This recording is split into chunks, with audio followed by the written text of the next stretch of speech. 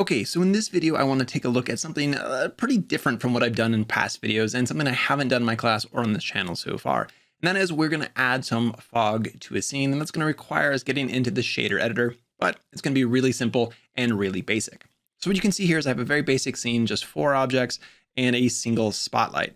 And here you can see the render, that spotlight's just shining down on the 3 objects, casting some shadows. But what we want to do is add that fog, which will give us that volumetric shape so we can see the cone of that light. Now, this could be useful if you have a night scene. Maybe you have street lamps that are casting light down onto the street. And this can add some volume to that light and not just have the light and the shadows on the surfaces, but actually be able to see the light in the volume of our scene. So the first thing we're going to do is add a cube. And this is going to be the container or the volume for our fog. Then I'm going to scale that object up, and I want to not only include the objects that are in the scene. In my experience, I want to include the camera as well, something like that.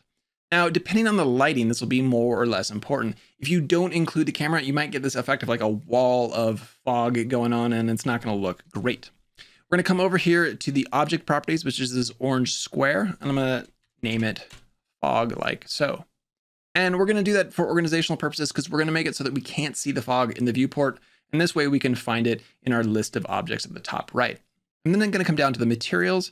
I'm going to add a new material, and I'm going to call this fog, like so. And now what we need to do is the new part.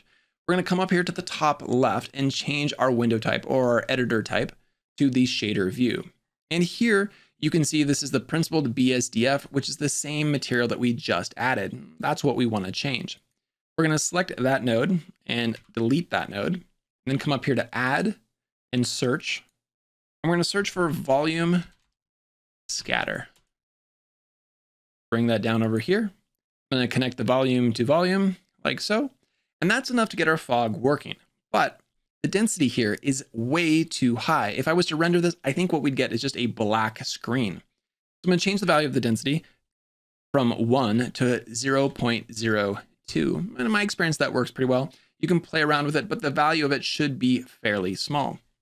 We then go back to our viewport. We can see that nothing's really changed here.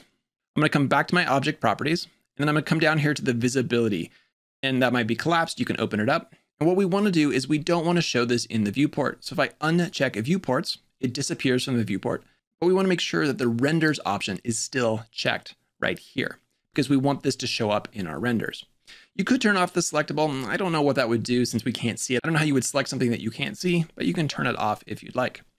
Now that we've rendered that and we are denoising this render, you can see that cone of light or that volumetric shape of the light coming from that spotlight.